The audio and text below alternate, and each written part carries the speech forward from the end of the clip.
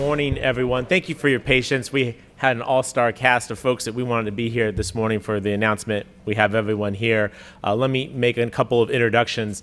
First off, I'm San Diego Mayor Todd Gloria. Thank you for being here today. I'm joined by the chair of the San Diego County Board of Supervisors, Nathan Fletcher is here. Chairman Fletcher, thank you. Dr. Piedad Garcia, Deputy Director of the County Department of Behavioral Health Services.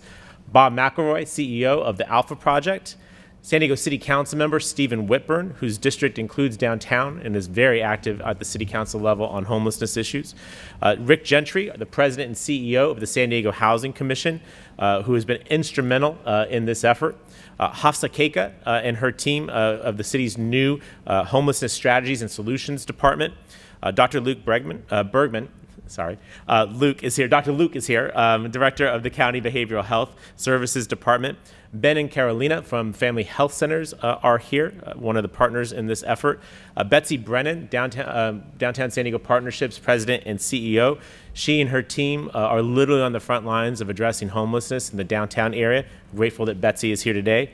Chris Kuntz, who's representing the Regional Task Force on Homelessness. Thank you, Chris, for being here. And we also have a number of folks from Wheels of Change, from Alpha Project. Wheels of Change folks are here. And a whole lot of city workers are here too. Our city employees, general services staff. Guys, thank you for being here. Round of applause, yeah, go right on, give it up. These guys are. You create a homeless shelter in like 6 weeks. I mean, all right. So we are here today to announce the opening of a new shelter for people experiencing homelessness who are also dealing with severe substance abuse, mental illness, or sometimes both. This new shelter will be filled with the help of special outreach teams known as Community Harm Reduction Teams, also known as C-HRT, who will help identify homeless individuals who will benefit from this shelter's more intensive services, including substance abuse counseling and licensed mental health clinicians. This facility is a result of the collaboration and cooperative relationship between the City of San Diego and the County of San Diego. It's the latest step in our collective commitment to end chronic homelessness, one person at a time. Now, during the past year, we have worked to change the status quo on homelessness here in San Diego. Last spring, we launched our coordinated street outreach program, and we've nearly doubled the number of outreach workers that we are sending out into the community on a daily basis. More recently, we launched an outreach program specifically to connect with residents camping along our state highways, and at the same time brought on a new outreach provider to the City of San Diego. The goal of these programs is to provide unsheltered San Diegans a pathway to safe shelter and supportive services, which in turn puts them on the road to permanent or to long-term housing. Getting people off the streets and into stable housing is where all of our efforts must lead. It is the only way that we will end our homelessness crisis in San Diego. With this stronger focus on outreach, we have nearly reached full capacity in our existing shelter system, which is why we continually work every single day to identify new sites for additional beds.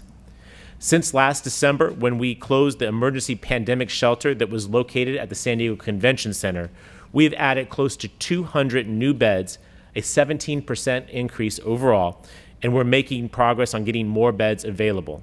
These 44 beds that we're launching today are in addition to that 17% increase. But as we acknowledge, every person's circumstance in homelessness is different, and our existing shelters are not appropriate for everyone. There is an acute need for shelter and services for unsheltered residents who struggle with substance abuse or mental illness, or both, which sadly is too often the case. And that's why Chairman Fletcher and I, along with the city's Housing Commission and the county's Department of Behavioral Health Services, have been working since the summer to create this facility. The county has extensive behavioral health expertise, and so Chair Fletcher worked with the healthcare experts under his purview to design an outreach and case management program to fit this facility. My team worked with the Housing Commission to identify and prepare this building. Some of you may remember it as an old Pier 1 retail store, and the building is owned by the City of San Diego, and to convert it into this shelter use.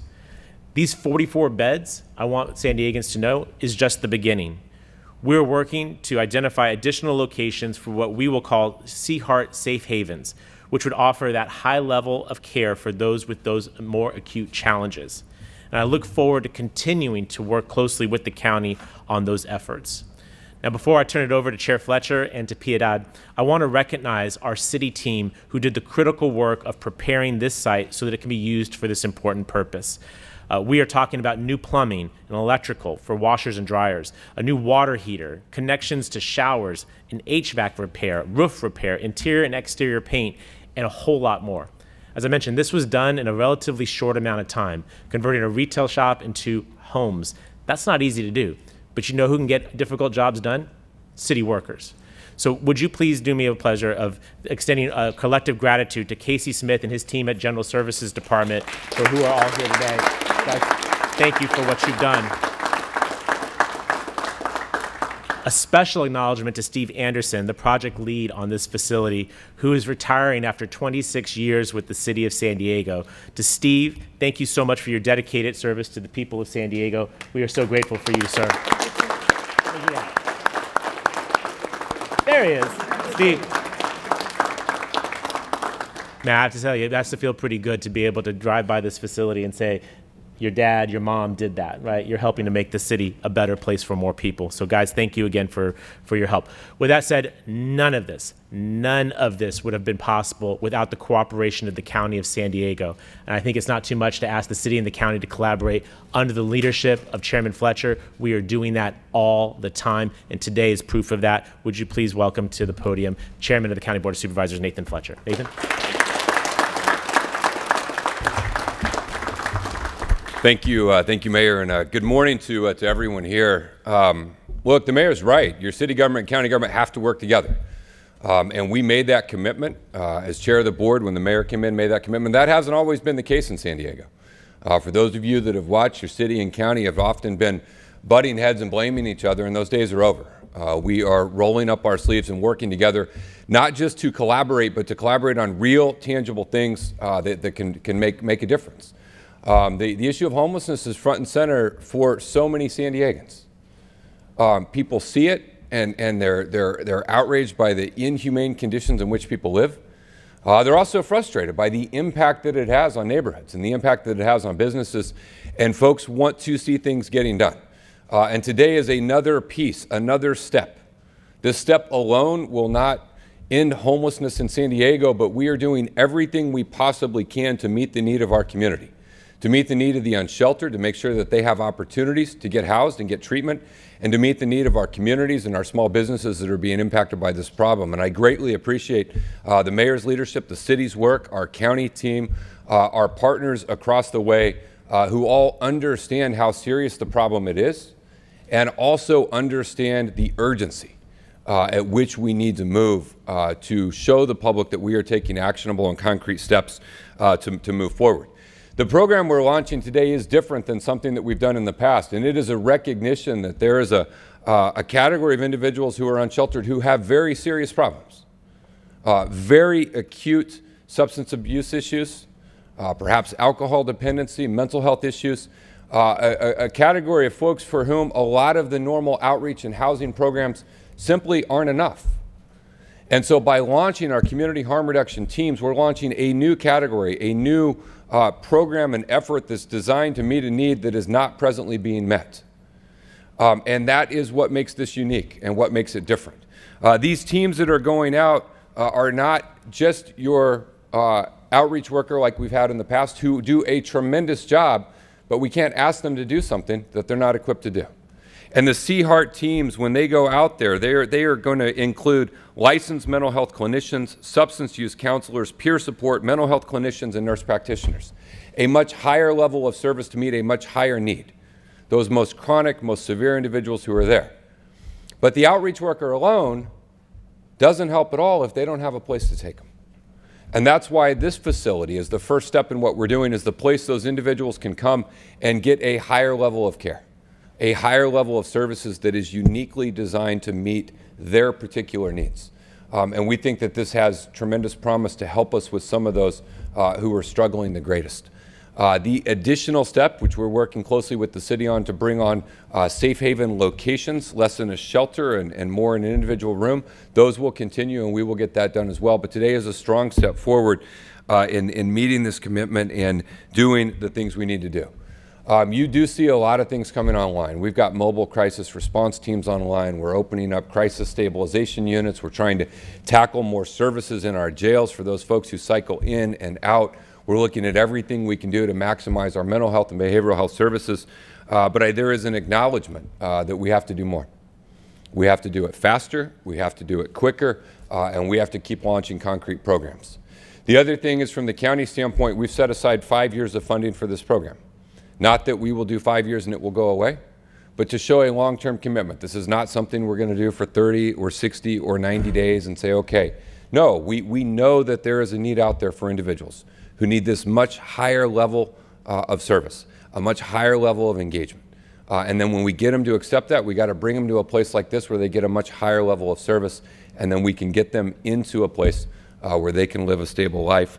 And over the next 5 years, over the next 5 days, we're going to learn some things. And as we learn, we will adjust, we will modify, but we will never stop moving, understanding every single day the public expects to see progress. They expect to see us doing things and doing them differently than we've done them in the past to try and get a better outcome. And I'm so grateful for everyone who was here, for the mayor who from the day he became mayor said, hey, we're going to work on this, we're going to tackle it, we're going to do the hard things. I think there's days we probably talk 4 or 5 times a day. Our tremendous partners, Alpha, who is here, Family Health Centers. I want to say a special shout out to them. I know Ben is here from Family Health Centers and others who are really helping us with the community harm reduction teams that are there. And all of the partners every single day who get up and acknowledge the severity of the problem, acknowledge what we have to do, and why it is so important moving forward. I also want to thank Dr. Luke Bergman and his team at the Director of Behavioral Health Department at the county. This is the area we're focused on most, and what we are asking them to do every day we add to the list of things that we want done right away. And so there is an urgency at which we're moving, and so I'm so grateful for everyone, and again, our ongoing commitment to know that we have to do more. With that, I would like to welcome Dr. Piedad Garcia, our Deputy Director of Behavioral Health, who can share with you a few more details about the community harm reduction teams. Dr. Garcia?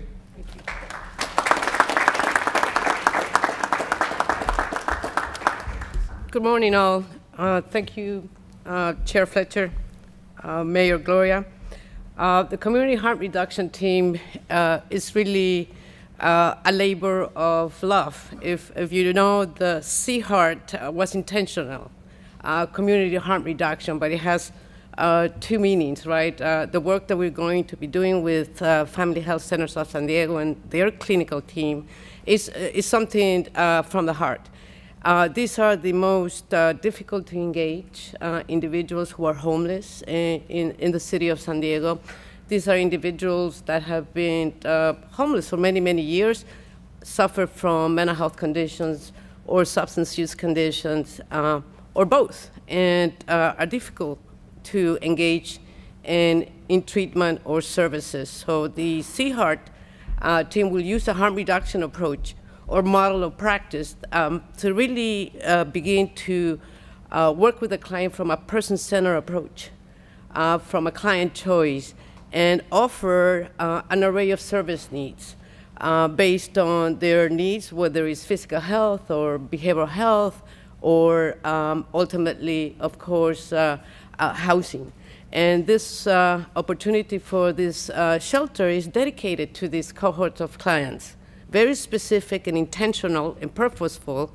So we work very well, very close together with Alpha Project to create a client-centered approach and plan for these individuals, not only for treatment, but also for an exit strategy, right, to permanent housing, which ultimately is our goal. And so in this effort, that's what we're going to focus on with the initial cohort of approximately 100 clients. And I want to focus a bit on the outreach and engagement piece. If you recall, I said they are very hard and difficult to engage in services or treatment. Sometimes the expectation is, well, get them housed, get them services. Well, that's not that easy and that simple. Client choice, person-centered is the focus, and we will do whatever it takes to help that individual. They may not be shelter on the first day we offer it. It may be 3 months down the line or 5 months down the line. So persistence and purposefulness is what's going to get us with, success. And success is really healthcare and housing at the end of the day. So thank you very much. Look forward to talking with you further down the line to see how we're doing. Thank you.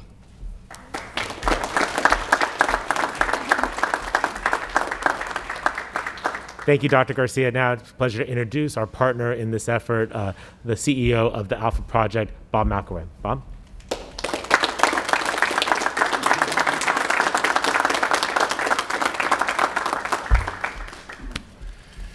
Thank you, Mayor Todd. Happy Wednesday, everybody. I have a raspy voice because my daughter, who was trapped in Australia for the last 2 years because of COVID, just came home yesterday, and so we did a lot of talking and screaming and yelling and fun last night, so that's a blessing. My day is already better. So once again, thank you, Todd, and certainly Nathan. I knew all these young men when they were young men about that tall, and now look at them. My long-term friend, Piedad, we go back 30 years or more. She stayed young, I got old. My blessed friend, Lisa Jones, who I pester. She's probably aged 10 years since the last 2 years, just because she's one of the, if you don't know her, she's one of the big shots over at the Housing Mission, but she's one of those folks who can walk the fine line between politics and provider needs, and she's 24/7. She needs more money. Thank you, Rick. Steve, I didn't know you were retiring. Holy mackerel, we go back to high school or something. Yeah.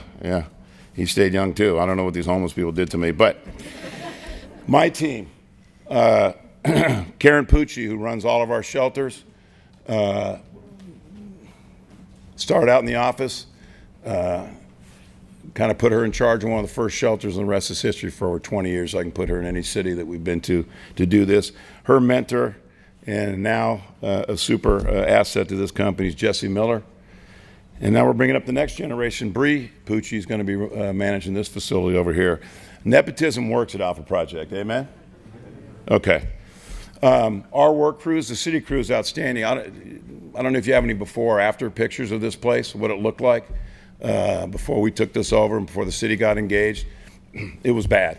I think the first day we were here, we did 100, 200 syringes.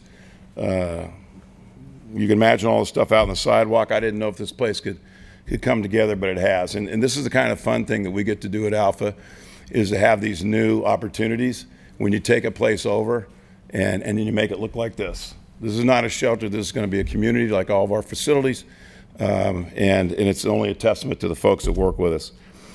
Fred Clark, his TBS crew, our crews that came in the last few days, set up all this stuff. If you've seen the facility over here, once again, it doesn't look like a shelter.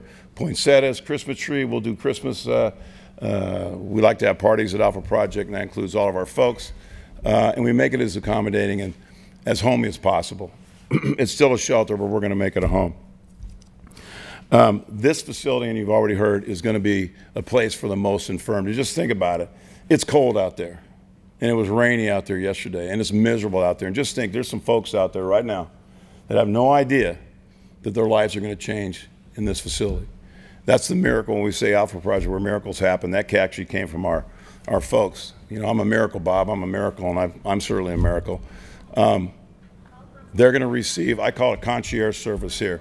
We're going to build long-term relationships with these folks and make sure that they have the best opportunity to succeed and to regain their independence. We are as committed to this community as we are to our residents. So many times, you know, folks, and justifiably so, they don't want shelters, they don't want places in their communities because of the negative impact. If you go to any Alpha facility, and when we started 35 years ago, our commitment was both ways. First to our residents, and first to the people we were trying to help, but also to the communities that we're in. This place is already much better than it was. This was a shooting gallery here, and it was I can't cuss on TV, but it was a something show. These my heroes back here, led by the mighty KB and Julius, hiding behind the post. I told them if Hollywood calls, I'm their agent, I get 15%. All of our Wheels of Change folks, these are residents at all of our shelters, Bridge Shelter 1 and 2. These folks get up every day. We'll go back to 5 days a week this week. We were saving some money for over here. It's all privately funded. It started by Carol Barber and her son Kevin. And it pays stipends to these folks to do two things. To go out in the community, change that stereotype, maybe three things. We're trying to change that stereotype of who homeless people are. It's always a negative picture, brings to mind a negative picture. But these folks are heroes every day. They're being embraced by communities, and I think they can tell you that themselves. Communities that justifiably so maybe didn't want us there because they see what's going on down the street. But now they're cleaning up these neighborhoods, having fun doing it, getting a little bit of money. I think it's 52 bucks a day. And it doesn't matter what stage of physical health or mental health that they're in, as long as they just want to get up and do something. And they also are social workers for part of that day. They mentor, talk to people. With some folks they've been camping with for 20 years or more, and say, you know, this isn't so bad. Maybe you can come in and try this. I did it, and it works for me. And maybe folks that are in this facility that don't know their lives are going to change, they're going to be on this crew too. And we're going to go out in these neighborhoods 5 days a week, walk the parking lots, walk the alleys, clean up stuff, but talk to the folks that are out there and encourage them that they can do this too. It's a blessed, blessed thing. This is the most blessed job anybody could possibly have. But once again, a testament to our donors that are so gracious, that say, Bob, we believe in empowerment. Empowering people, not entitling people, empowering people to be part of the solution. And it works every day. Amen? You all have a Merry Christmas.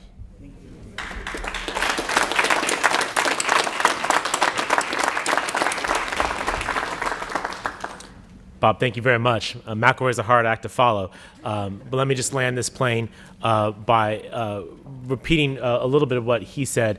You know, this is a collective effort. As I mentioned before, this would not be possible without the collaboration of the County of San Diego, Chair Fletcher and his board. I want to acknowledge again the presence of City Council Member Stephen Whitburn. Councilmember Whitburn is an incredible leader when it comes to homelessness prevention and solutions. He's helping to support the reuse of this city-owned land for this purpose, helping to vote for the dollars to actually fund this thing. So, Stephen, thank you so much for your hard work on this issue. I couldn't do it without strong leadership from the council, and Stephen's one of the strongest. We have great Housing Commission staff. Lisa Jones was mentioned. I want to acknowledge Molly Chase, Jonathan Herrera. We have some great people at our Housing Commission that are working hard on this. And what I just want to conclude with is there's a lot of folks here, right? We were able to do this in a relatively short amount of time. We've been really able to do this one of the most difficult times, right? We're still in the middle of a pandemic. We have a mask mandate back today, right?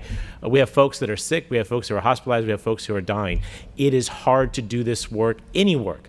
But this work in particular has been difficult. And yet we have all stayed at the table to deliver this solution today. And you've heard it from all of us. We're not done yet. I say to the people of San Diego, the conditions on our streets are unacceptable.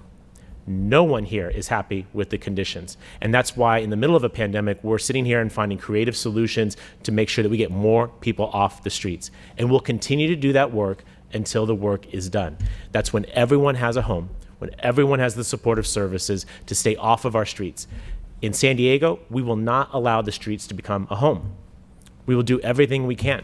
And with the help of good people like Alpha Project, like Family Health Centers, the County of San Diego, the San Diego Housing Commission, we will get this job done. I ask for folks' continued partnership. This is where I got to give a shout out to the Midway community. It's been a while since they've had a permanent facility in their neighborhood. Not every community will accept it, but as Bob mentions, when you can do this and show the return, when you see fewer people and fewer encampments, less garbage in the community, you know this is going to make your neighborhood better. We need to replicate this in a lot of communities in San Diego because this is not just a downtown problem anymore. You see this everywhere. And so if it's everywhere, everywhere has to be a part of the solution. We'll continue to work to do this. Hope that this pandemic passes so that we don't have to continue to do social distancing and testing and all the kinds of stuff that can sometimes make this work even more difficult. But at the end of the day, I believe that we can drive transformational change on this issue. Just this past year, a 17% increase in the number of beds that we have, greater occupancy levels at all of our shelters, more coordinated street outreach, the strong partnership of the county. A lot has been done during a difficult time. Let's get through this pandemic. Let's stay focused on this issue. The #1 issue that San Diegans talk to me about every single day In a pandemic and an economic crisis, homelessness is what people talk to me the most about. And they're not just talking, we're listening, and we're delivering solutions, and we're not done yet. Thank you all so much for being here today. Take a moment to talk to some of the wonderful workers who are here, whether the folks that help transform this facility, the folks that are going to provide services here, the public servants, city, county workers who are doing great work. We are working hard on this issue, and we're not done yet. Thank you all very much.